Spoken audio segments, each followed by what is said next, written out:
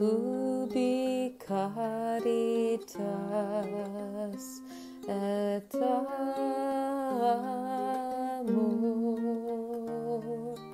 ubi caritas Deus ibi est, ubi caritas et amor, ubi caritas Deus ibi est, ubi caritas et amor,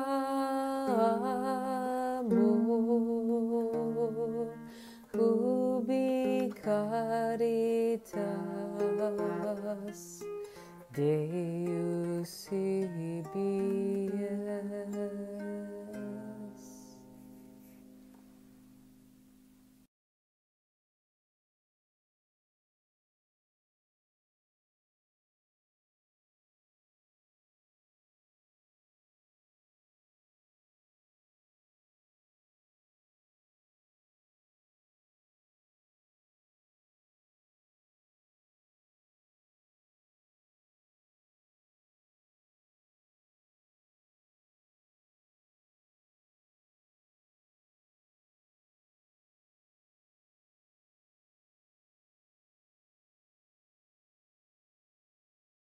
$18 in Matthew. Okay. Thank you, Kim. You probably, I know that you know the Bible so much better than I do. So how come? Well, yeah, we're all learning together. Yes, you're right. We're learning together. That's very humble of you. Jesus. We're following Jesus. So he's telling us what to do and to do the right thing. So you're welcome. Thank you, Kim. It just happens. He leads you different things. So it just tells you what to do. So things will work out, you know. You'll get used to it eventually. Everybody's different. So you just have to. Kim, you're a great encourager. Me? Yeah. You're welcome. Thank you. You're welcome. Well, you know, I have another story I want to share to go with our scripture passage. It kind of supplements it in a way. And it comes from some books that we might be familiar with from an author named A. Milne. And these are the Winnie the Pooh books. And there's a story that includes an exchange between Winnie the Pooh and his beloved friend Piglet.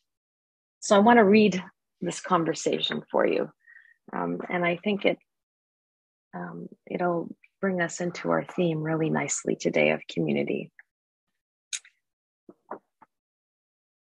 "Say, Pooh, why aren't you busy?" said Piglet. "Because it's a nice day," Pooh replied. "But you could be doing something important," said Piglet. "Well, I am," said Pooh. "Oh, doing what?" asked Piglet. "Listening," replied Pooh. "Listening to what?" asked Piglet. "To the birds and that squirrel over there," said Pooh. "Well, what are they saying?" asked Piglet. "That it's a nice day," said Pooh. "But you already know that," replied Piglet. "Yes, but it's always good to hear that someone else thinks so too." So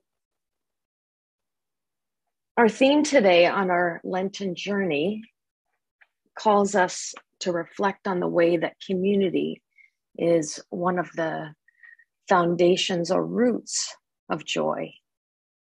And I love this exchange between Winnie the Pooh and his friend Piglet for different reasons.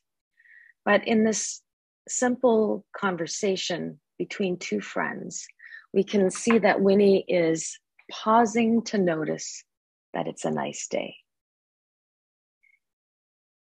But what also strikes me in this back and forth between them is that Winnie feels a deep sense of joy knowing that his enjoyment of the day is shared with the other creatures who live in the forest with him, the birds and the squirrels. There's something about joy being shared together in something that we have in common that is not only fun, but it's also bonding, and it roots us. It kind of, in our theme of rooted in joy, it kind of creates this network of roots that binds us together. At the Red House, we have been worried about our friend Michael, who has been in and out of the hospital for the last couple of months. I think I have a picture of Michael to share. Michael really missed being at home. He would ask us not to leave him alone in the hospital. He could barely swallow, and it was hard to watch Mike struggle, and we felt his absence in the house. And when the doctors finally figured out what was making Michael sick, he got the treatment he needed and began the slow journey of recovery. Slowly, we started to see the spark in Michael come back. His eyes started to focus again. He began to say words that we recognized. His sense of humor, his quirky sense of humor, started to come back.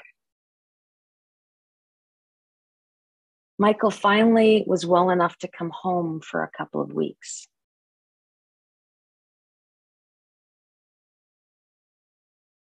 But still, Michael had some recovery to do.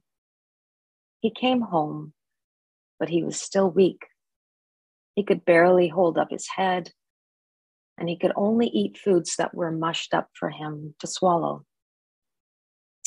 It had been more than a week that I had been at the Red House, and I was missing the house and wondering how Michael was doing in his recovery. I hadn't seen Michael in a while. And so one of our housemates responded when I asked through a chat how Michael was doing. They responded by sharing this video.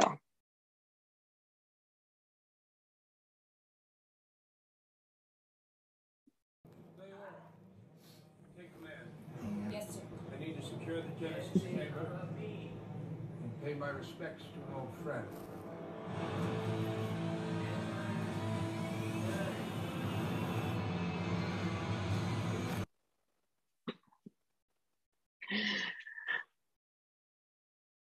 And I don't know if this is personal to me because I'm connected to the Red House, but I squealed with joy when I saw Michael sitting in front of his favorite action movie, picking up that fork and eating one of his favorite foods, French fries, which are quite crunchy and require a lot of chewing.